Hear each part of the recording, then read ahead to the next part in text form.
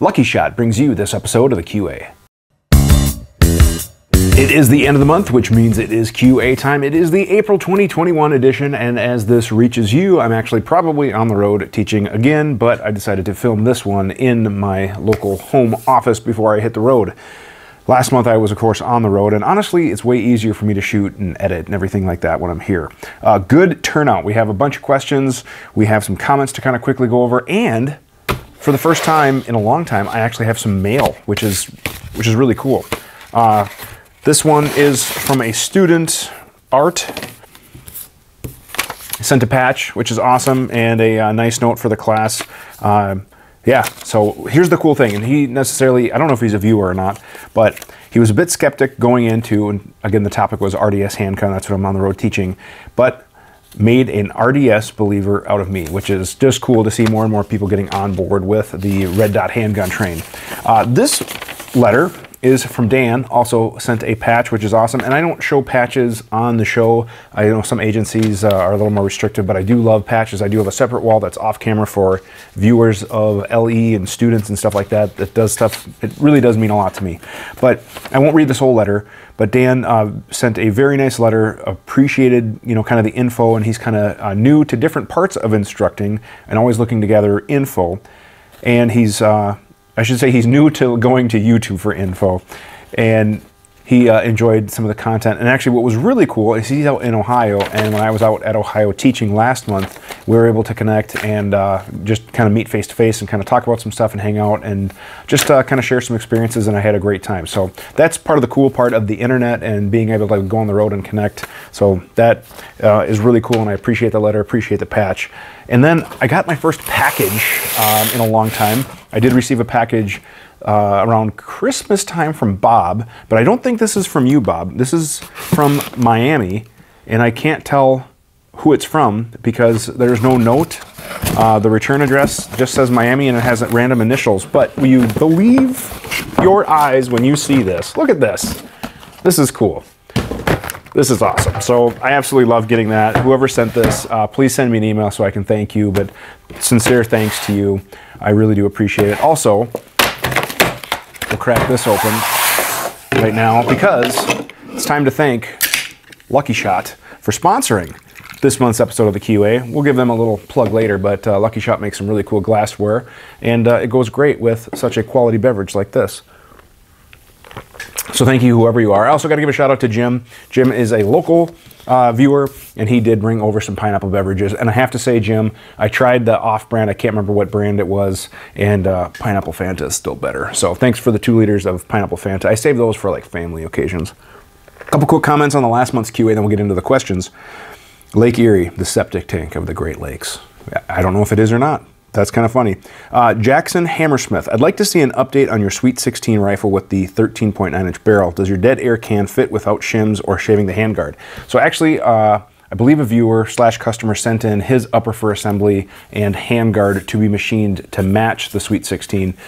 And as you can see, the MCMR usually has these flares that come out, and then I just basically go to the mill and I make the flares kind of even with the bottom, so you can kind of see the cut there. Actually, I don't know if you can see that, and unfortunately I don't have my close-up camera on because I don't use that for the QA, but you can see that I basically just take an end mill, the milling machine, and machine this so it is relatively flush there, and then that allows the dead air on a 13.9-inch barrel to protrude enough the muzzle device so a can attach, like in my Sweet 16 video. You can check out the Sweet 16 video right up there. Great rifle, love it, still going strong, but it is added to the list to kind of maybe do a check-in with that. So I'll try to get to that maybe this late spring, summer, because I have some other cool stuff coming up that I'm personally excited about.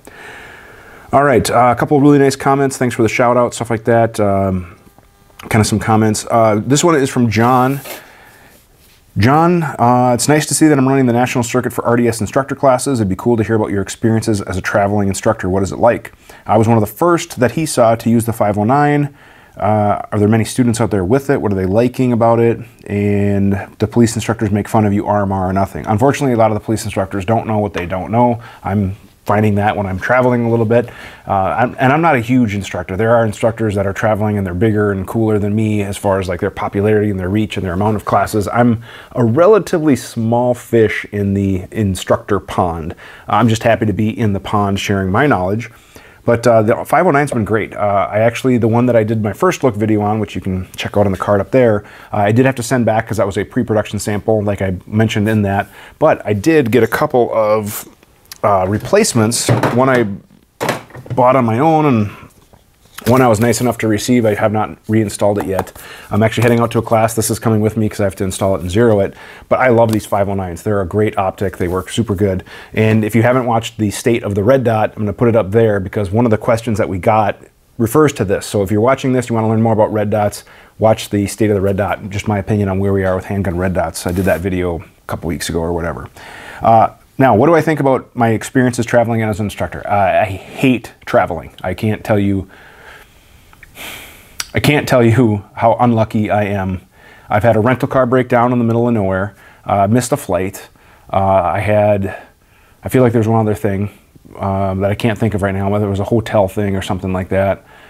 It's just, travel is not, I do not get lucky when it comes to travel. So traveling is like the worst part about being a traveling instructor. I'm gone for 5 days to teach a 3-day class. So that is just kind of a sacrifice. And like I said, travel generally doesn't always go smooth for me, but I love it when I get there. I love being able to teach and share knowledge and interact with students. I really do enjoy that. Maybe I can do another video about what it's like, or, you know, lessons learned, you know, things I've bought, chargers and padlocks for cases and flying with stuff. Traveling, you know, lighter. I've had to pack lighter. Seriously, thank you again to whoever sent the Fanta. Always love it. But yeah, that might be, you know, maybe another video topic around the campfire or something like that. Let's get to the questions. We have a bunch. So I'm going to kind of go quick. Before we get into the questions, because believe me, there's a bunch and I got to go kind of quick, the best way to get your question on the show is to email us. The email address is shown below. That is theqa@gunsandtactics.com. And we would love to get your question. The best way is to email. It goes into my inbox and I do my best to get it updated. Occasionally I do miss an email. I'm not perfect, okay? I'm not a robot. So I apologize if I do. Please send me a reminder. We'll make sure we get it on the next show because I want to have you get a chance to win, of course, the prize from Lucky Shot. But I also want to share that information. So please, please, please email address shown below. Let's get right to our questions because believe me, we've got a bunch. So I'm going to probably go a little fast because some of you are starting to ask like multiple questions, which is great, but we want to make sure we cover everything. Number one. This is from Kevin. Thanks for the show. What things can be done to solve the problems with incorrect and uncontrolled torque values for the screws to hold that, and what can be done to help people use the proper Loctite? Just for fun, I also did a Loctite 101 video. You can find that right up there. That kind of goes through stuff. Truth be told, I'm starting to transition more and more to VC3, which is just a great all-around thread locking compound. It's reusable, so if you have to do something in the field, you remove a screw, you can put it back on. They say about 4 to 6 uses.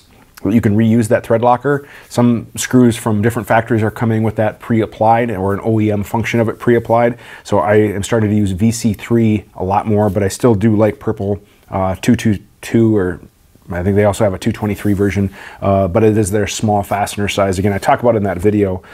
As far as what can be done, I try to educate. In my class, I have an armorer's portion where we talk about technical info, where we talk about what a torque wrench is, what thread locker is, proper degreasing, and I've covered all this stuff in videos if you guys are wanting to learn more about it. But I'm a firm believer in degreasing, proper prep, thread locking compound, proper torque. That way you don't break screws and screws hold what they're supposed to hold.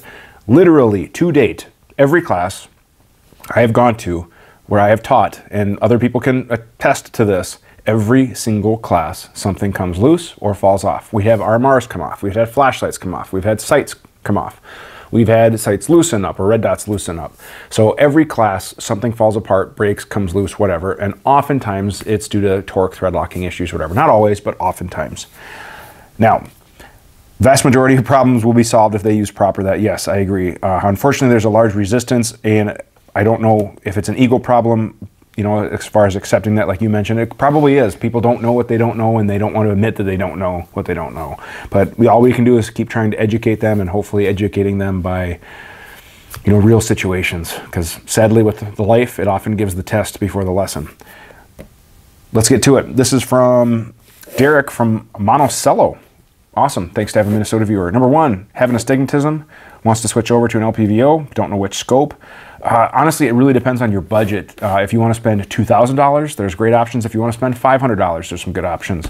So real quick off the top of my head, the Steiner 1-4, the PX4 is a great entry-level scope. The Trijicon Accu Power and Accu Point are both good scopes. With the Accu Power, that's their battery LED version. It doesn't get quite as bright as I'd like. The Steiner does a pretty good job with that.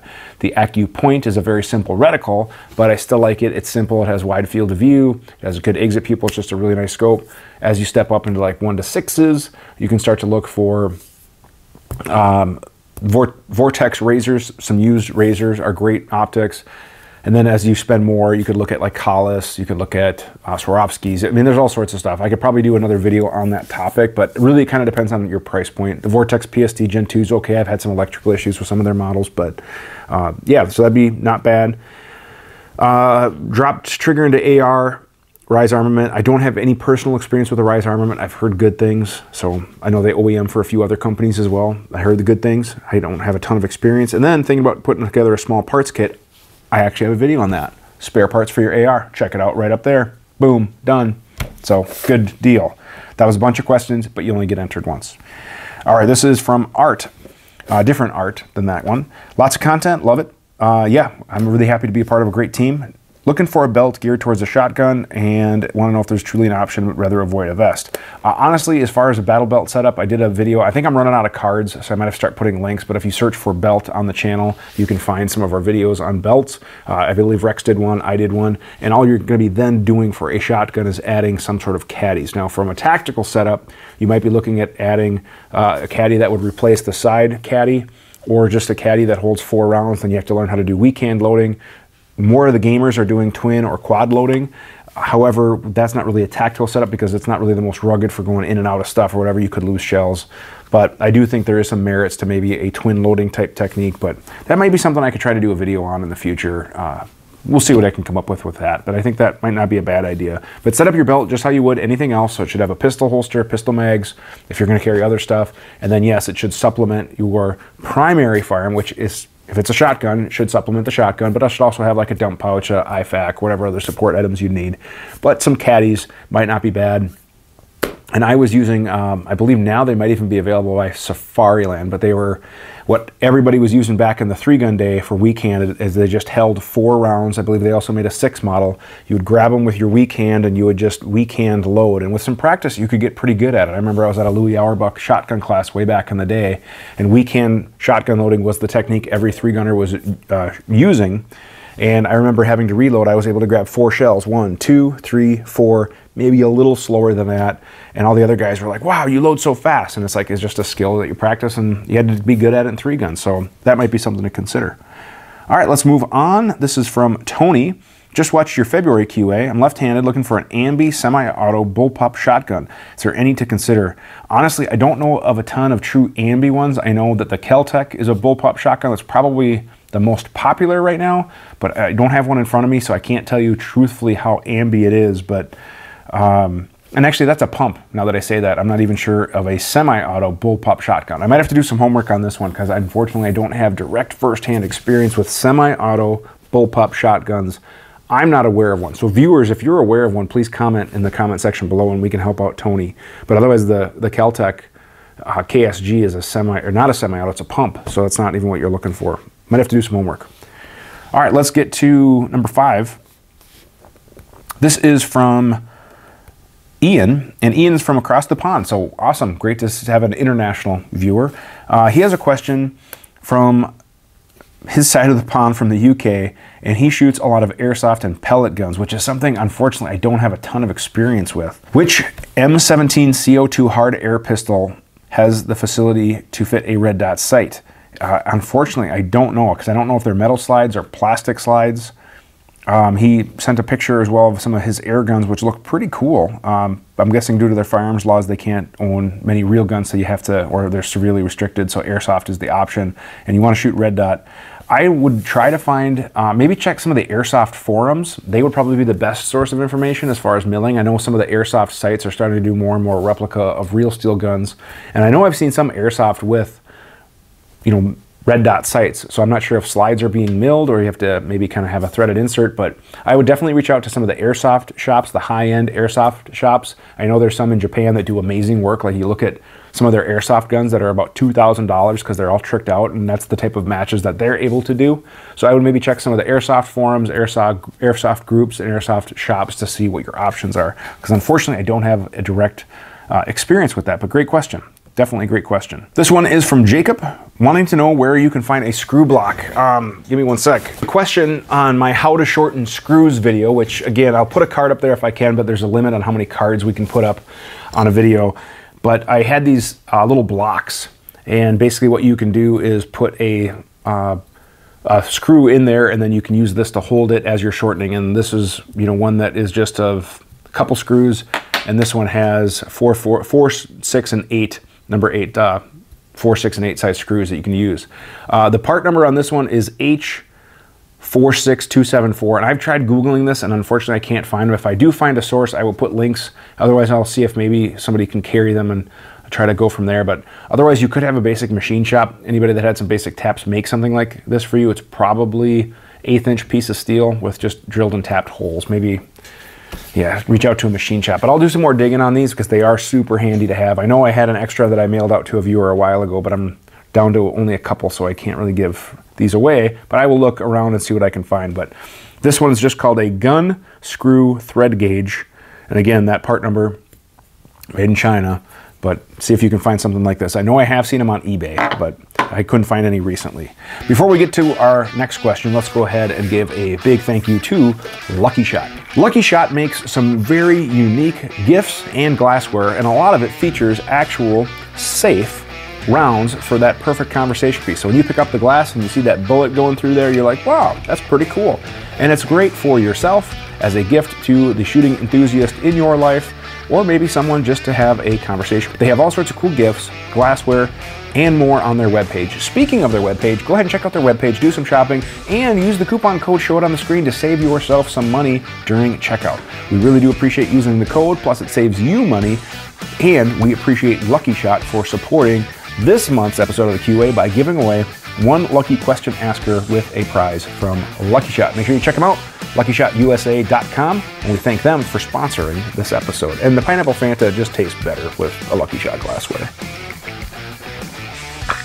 Man, seriously, Pineapple Fanta is so good. I don't have it very often. I'm trying to cut soda down, but I gotta say, when you have an ice cold Pineapple Fanta, my day just gets better. All right, Dave, I have 2 questions regarding a 10.5 Shorty. Current build is a 10.5 gas port. He lists some specs. You know it's gonna be overgassed, but it actually feels great. So just keep running it, man. It feels so good. First, ejection pattern is 2 o'clock with 55 grain. Should I play around with it or just leave it?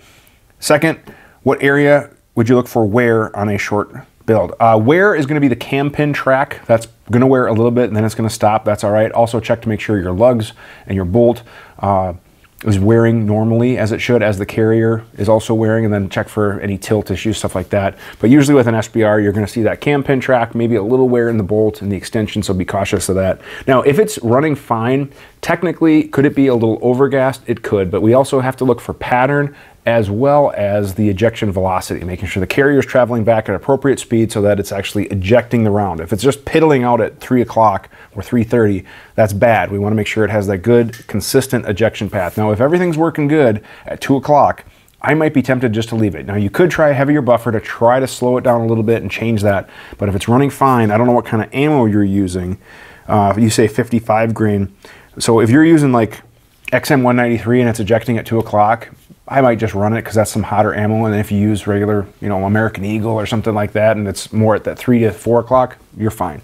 However, you could put a heavier buffer in just to try it. But if it's running good, I'd be tempted just to keep rocking it, man. You could try an H2, but I don't know.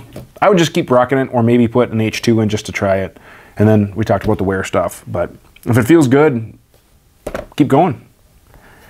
This one is from Jeff Jones, getting a Glock 19. What's the best red dot? My personal Glock 19 has a 509. And again, I just did the video, the state of the red dot handgun, where I talked about my daily carry stuff. Check that out. I linked to it earlier, so make sure you check that out.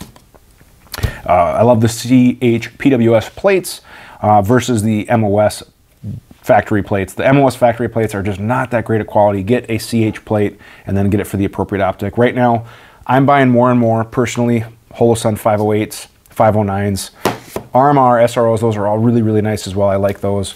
But honestly, what comes down to when I'm buying stuff, I'm buying these Holosuns. They're super impressed. Have a lot of bang going, especially for night vision. If you're going to be shooting that, having the different reticle choices, it just gives you more contrast when you're looking through nods, which is awesome. Which, speaking of which, I do have some content coming up on night vision, which I'm super excited about, if you haven't heard. Hey, this is from Bob. Bob, you sent me some Pineapple Fanta in the past as well, so I appreciate that. I don't know if this is from you again or not. I don't think so, but I'll have to double check. But anyways, just purchased a CZ457 for competition shooting. Do you have any recommendations for a bipod?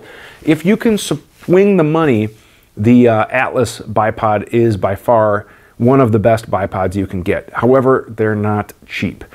That being said, depending on the type of stock, a Harris bipod is a great bipod. So if you can get about that 6 to 9 inch bipod, that'll serve you really, really well for the majority of probably what you'll do. But the Harris bipod is a little limited in the can. I thought I had an Atlas one around here. I just got done shooting a match today and I had a great time. But the Harris is a little limited. So if you can get one that has the tilt into it a little bit, you might like that. But a Harris is a great bipod. They're relatively inexpensive. I would avoid some of the knockoff brands that are clones. I would just get a real Harris. Or if you can swing and get a B&T Atlas, I would get the CAL, the C-A-L, which is the, I can't remember what it stands for.